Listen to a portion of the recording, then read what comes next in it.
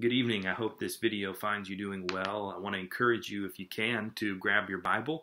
If it's in the other room, hit pause. I'll be frozen, just waiting for you to come back. So just hit pause and grab your Bible or your tablet or whatever, and I think it'll help to be able to walk through the scriptures together here on this video. So we're going to be looking at John chapter 11, which tells about the death and resurrection of Lazarus and the ministry of Jesus to Lazarus and to his sisters, and by extension, the people that are around in Bethany.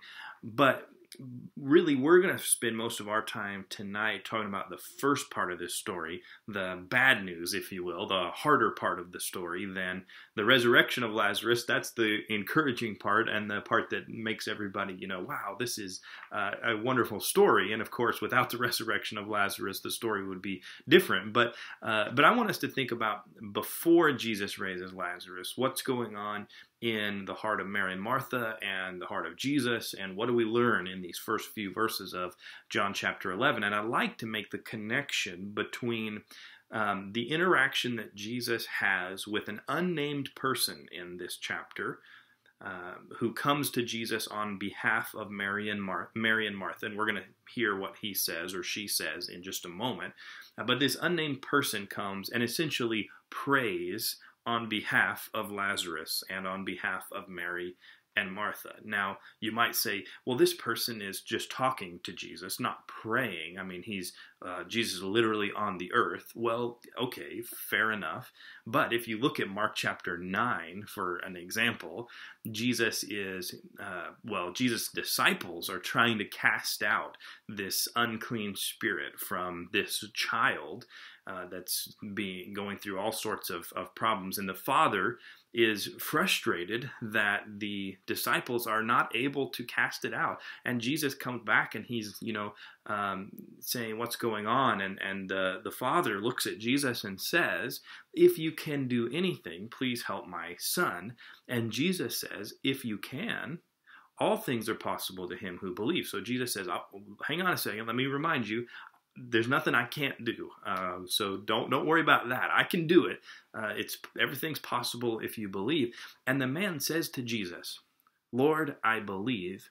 Please help my unbelief. Jesus casts out this spirit. And the disciples come to Jesus at the end of Mark 9, and they want to know why they were unable to cast this demon out. And Jesus says, this kind can only be cast out through prayer. This man coming to Jesus and saying, Lord, I believe, help my unbelief. That's what needed to happen. That man needed to have a change of heart for this scene to unfold in Mark 9. So yes, that man was talking to Jesus, but in another way, he was praying. He was talking to God the Son and saying, please help me in this. And in the same way, in this passage in John chapter 11, we're going to see how an encounter between Jesus, the Son of God, and this unnamed person on behalf of this family that Jesus loves teaches us some things about prayer. So let's do that. Let's look at John chapter 11, verse 1. Now a certain man was ill, Lazarus of Bethany, the village of Mary and her sister Martha. It was Mary who anointed the Lord with ointment and wiped his feet with her hair, whose brother Lazarus was ill. So the sisters sent to him, saying, Lord, he whom you love is ill. Now, I want to start just by saying, already from verse 1, we learn the need for prayer. Lazarus was ill, and there was no possible cure that they could find in that moment to save him. He was just moments away from death. They sent to Jesus out of desperation because they didn't know where else to turn. The reality is that the need for prayer, despite advancements that have been made in just about every area of life in terms of technology and medicine and efficiency and all of the transportation, all these things that take place, the reality is the need for prayer, the need for reliance upon God is as great today as it's ever been. Paul and Peter both have similar statements, expressions of saying, the Lord has given us life, breath, and everything else. Everything that we have comes from him, and we depend on him every single day. But in our world, there are certain moments, certain times in life where we realize just how dependent upon God we are, how much is outside of our control, how much we can't just will our way through, and we have to go to God in prayer. And so the need for prayer is not really anything that I need to tell you about, because we all know of situations in our lives and in the lives of those that we love where there's just been no resort other than prayer. Now, let me say carefully, prayer should not be a last resort. But when we do have those situations where it is the only resort, it just solidifies to us how important it is for us to have a life dependent upon God, and how important it is for us to pray. So there's the need for prayer. But then I want you to think about, and I was reading in a book the other day, this author brought this out. I thought this was a really good point. If you read here, Mary and Martha in verse 3 sent to him saying. They sent Jesus a message. They sent a messenger to Jesus. They sent somebody, someone, to go to Jesus and bring this petition, bring this plea. This unnamed person, he or she, I don't know, comes to Jesus and makes a request saying, Lord, the one whom you love is ill, is sick.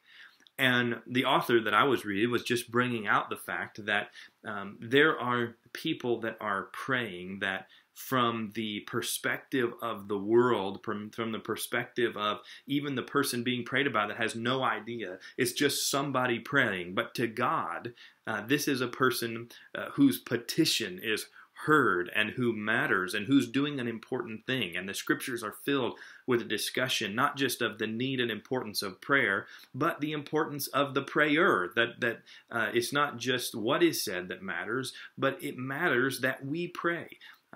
People always ask the question, doesn't God know everything that I need? Why do I need to ask for it?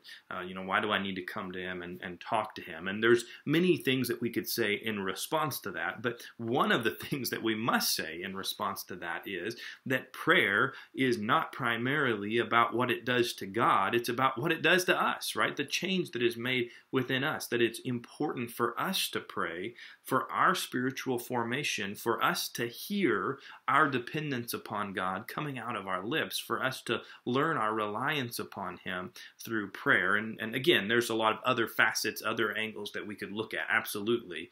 But prayer matters not just because it's something that we're bringing to God, but the act of doing that changes who we are. It's part of God's sanctifying work in our life. Mary and Martha, in sending to Jesus, are admitting publicly, we need you, Lord. We need help here. And our prayers function in very much the same way. So the need for prayer, we have all kinds of needs for prayer.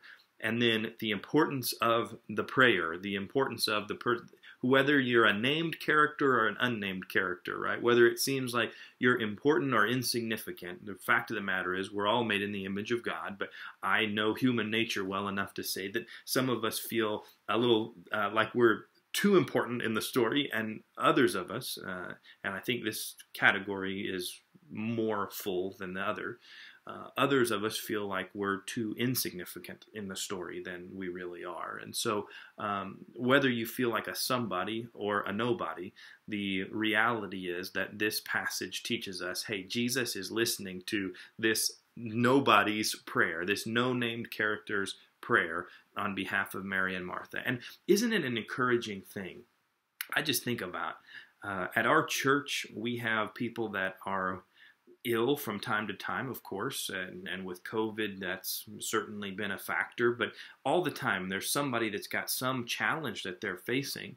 And it's true, we pray for these people publicly often, but it's also true that I know many of you are praying for one another on a regular basis. And the fact is, many people that are being prayed about at our church have no idea. From their perspective, they just don't know that it's happening. They know maybe that they're on the prayer list or that we're praying publicly for them, but I know many of you are praying regularly for the needs of people in the church.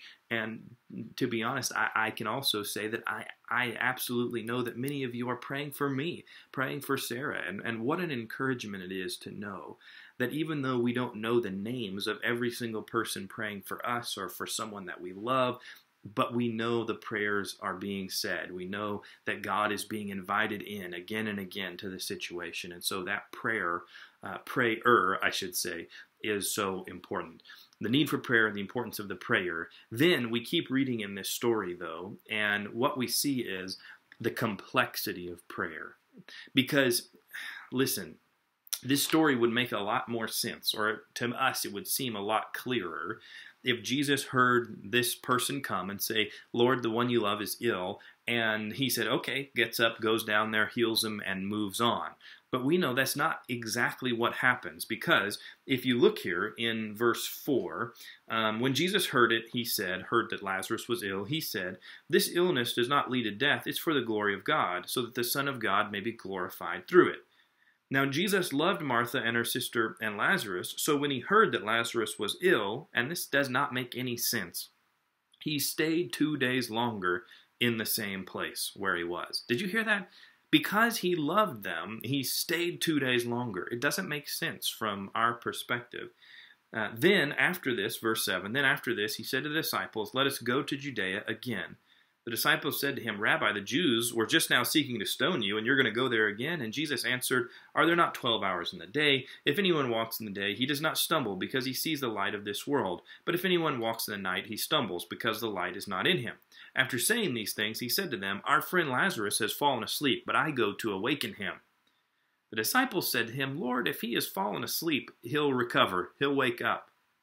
Now Jesus had spoken of his death, but they thought he meant taking rest and sleep. Then Jesus told them plainly, Lazarus has died, and for your sake I'm glad that I was not there, so that you may believe. But let us go to him. And then Thomas, called the twin, said to his fellow disciples, let us also go, that we may die with him. So they've pretty much resigned. This guy cannot be helped. He's going back to where they're trying to kill him. He's speaking of somebody falling asleep. Oh, he's actually dead, and he's going to try to go do something, special, but they are very much out of the loop. But nevertheless, Thomas says, if he's going to go get himself killed, we might as well go too. So I don't know if that's an encouragement or not, but there it is. So this is an interesting story, though, because here Jesus is received this request, and Lazarus is sick, but Jesus waits until Lazarus dies before he goes up there, and it's a matter of days before he is there to talk to Mary and Martha and to raise Lazarus from the dead. And to me, this story has always been a way of illustrating the complexity of our prayers, that there's a lot going on behind the scenes that we just do not understand. Jesus is saying, hey, this worked out this way, and I've got a plan, I've got a purpose here. In the midst of all of this mess, in the midst of all this grief, something is going to happen that's going to be a blessing, and in this case, a blessing to Lazarus, to Mary and Martha, to the disciples, to the crowd around, and everything else. But as Christians, we believe through the Scriptures, the teaching of the Scriptures, that God is at work in the world, but certainly we are humble enough, and I pray this is true, that we're humble enough to admit we don't know the half of how God is working in the world. In fact, we don't even know like 0.00001% of how God is working in the world. We know what God has revealed to us in Scripture, and we know God's motives, we know some examples of how God has worked in the past, but ultimately we're like in Hebrews chapter 2 verse 8, we're like the Hebrews writer who says, we don't really understand, we don't see everything in his control, but we see him. So we don't understand how God is at work, but we know that he is working in the world. And this is a good story in my mind to illustrate to myself that when I come to God with a prayer, I come to Jesus with my concerns, I have a very actionable response that I think God should make, and he doesn't always do that. And it's a reminder that God is sitting at a different vantage point than I am, and because of that, God chooses to make different decisions than I would, or that I am trying to kind of force God into making through my prayers sometimes. That God's wisdom, his love, his power, all of those attributes of God come together where God makes the best decision, even if I can't comprehend it, even if I don't understand it. That's really the message of Job, right? Is that even in the midst of all that Job went through, God's response to Job was not, let me give you a 30-page essay on why these things happened. It's, let me give you a reminder of who I am. I want you to be reminded that you can trust me because of who I am, not just because I provide you with the reasons for every decision that I choose to make. And of course, we're reminded of Isaiah telling us his ways are higher than our ways, and all of those other things come to mind as well. But nevertheless, Jesus in this story does something that we don't expect in waiting, and it ends up being a great blessing in the end. And Paul tells us in Romans chapter 8, hey, God's working all things together for good for those that love him. And the point there is not God causes everything to happen, but the point is, in the midst of everything that happens by nature of the natural causes, by nature of people's sinful choices, by nature of people's righteous and good choices, all these things that go on in the world, God is there working it out for good for those that love him. I love a quote that Tim Keller has said on I think many occasions, but one of the things that he has said about prayer is he said, basically when it comes down to God's wisdom, and I'll read it here so that I don't butcher it, but he says, if we knew what God knows, then we would ask for exactly what God gives. If we knew what God knows about our situation when we bring a request to God, if we were sitting at the same vantage point as he did, and maybe we could add if we had the character God has, because maybe we would use that position to treat ourselves rather than doing what is best for all. But nevertheless, if we knew what God knew about our situation, then we'd answer the prayer the same way God answers. That God answers every prayer in the best way possible, even when it does not feel like it, even when it does not seem like it. And that's why the psalmists are always coming to God and saying, here's what I want, God. Here's the concern. Here's the trouble. Here's the heartache. And they're pouring out their soul before God. And then they're telling themselves, wait on the Lord. Be patient. Hope in the Lord. Why is my soul downcast? I'll hope in the Lord. Put my hope in the Lord. They're always going back to these refrains of hoping in the Lord and waiting on the Lord, that they trust that God is doing the right thing, even if they struggle to understand why things are working out the way that they are. And that leads us to the last observation I'd like to make about this passage, which is, okay, so if we've talked about the complexity of prayer, now let's talk about the reason there is hope in prayer. Let's talk about really the reason for prayer, in the sense that why should we pray, knowing that it's complicated, knowing that life is filled with challenges. Why should we pray? Why do we have confidence in prayer? Why do we have hope in prayer? And the answer is found in two verses here. First, we've already read it, but I'll read it to you again. First, it comes in the very petition that is made in verse 3. Lord, he whom you love is ill. And then in verse 5, now Jesus loved Martha and her sister and Lazarus. When the sisters send this petition to Jesus, they're sure to emphasize they know Jesus loves their brother. They know Jesus loves their brother. And when things don't work out the way that they think they ought to, Martha and Jesus are going to have a conversation where Martha's going to say, if you would have been here, this wouldn't have happened. You know, what went on? And Jesus is going to work through that with her and with Mary, and he's going to weep and just all that goes on in the story. It's wonderful how Jesus works through the grieving process with the two sisters, helps them to come through it, how he expresses his humanity. We get the shortest verse in the Bible, Jesus wept, and it's the shortest, but what a meaningful verse it is for us to see the humanity of Jesus. Nevertheless, we think about the complexity of prayer. Well, here we have the reason for praying. We pray because we know that God loves whomever it is that we're praying about. Whether it's us individually, whether it's people that we love, people that we know, people that we are close to, they're going through something serious, whether it be the people of our country or the globe or another country or whatever the case might be. We come to God in prayer not because we know exactly how God is going to answer the prayer, but we know exactly what God's attitude is toward the people that we're praying about. We know that God loves them 1,000%.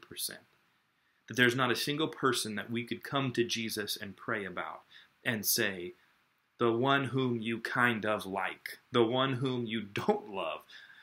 Every single person that we bring to God in prayer, we come and we say, the one whom you love is ill, is suffering, is in a precarious situation, in a bad relationship, picking up the pieces from a divorce, whatever the case is. Every person we come to and we pray about, we're able to pray because we know God loves them, and we actually know God loves them more than we do. And God loves Nathan Diller more than Nathan Diller does. God loves you more than you do. And if we have that level of conviction, if we have that confidence, that's how we have confidence in prayer, is to know that Jesus loves each of us and every person that we pray about. In the midst of the complexity, when things get hard for us to comprehend and we go, how's this going on? We reassure ourselves, we remind ourselves through the scriptures, there's nobody that loves people, me and others. There's nobody that loves people more than God. And there's nobody wiser than God or more powerful than God. And so whatever is happening, there is a certainty, an absolute certainty, that God will work it together for the good of those who love him. That there's no question about the ultimate outcome. I'm not talking about the short-term outcome. I'm not talking about that job that you lost is automatically going to come back. Certainly not suggesting that we're going to have Lazarus experience in our lives where we're going to be praying for someone that's died and they're going to come back to life.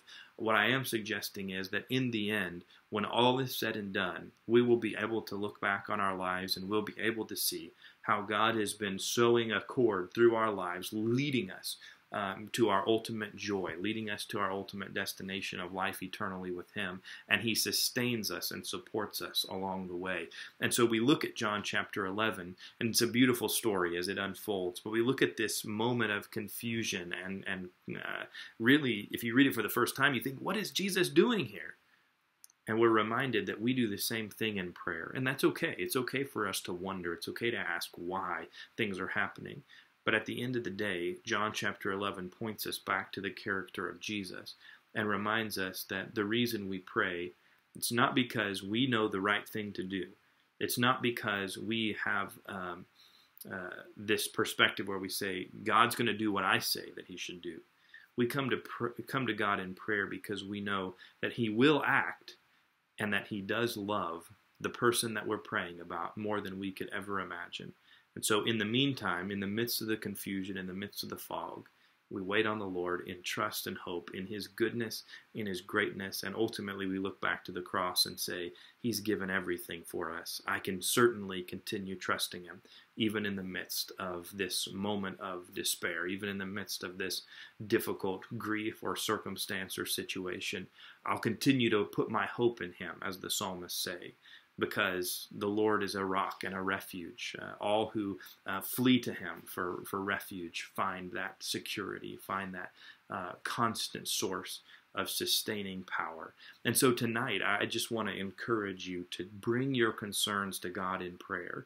I want to encourage us to come to God with all the burdens that we carry and say, Lord, we don't actually know what the outcome should be. Here's what we think it ought to be, but we don't really know what it should be.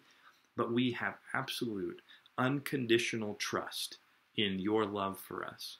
And by extension, we have absolute, unconditional trust in how you're going to handle the situations of our lives today, tomorrow, and forever. For all eternity will be in God's hands. And that should be, for us, a great joy, a great comfort as we go through life's challenges. Would you pray with me as we close today?